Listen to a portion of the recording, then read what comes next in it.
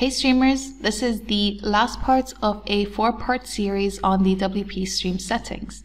I previously discussed general options, default channel settings, and subscription options, and in this video I'll be discussing customized messages. So these are all the messages that can be changed to better suit your language, your website style, and things like that. So you can change all the pay-per-view messages for your live streams and video on demand, as well as the subscription messages and thank you messages.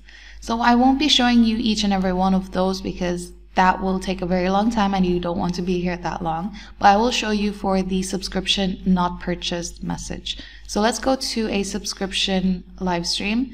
So here is the message as it appears, and it says you did not yet subscribe to this item, and you can see it here by default.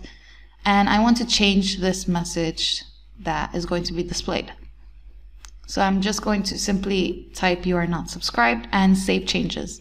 And if I go back once this new message has been saved and refresh this page,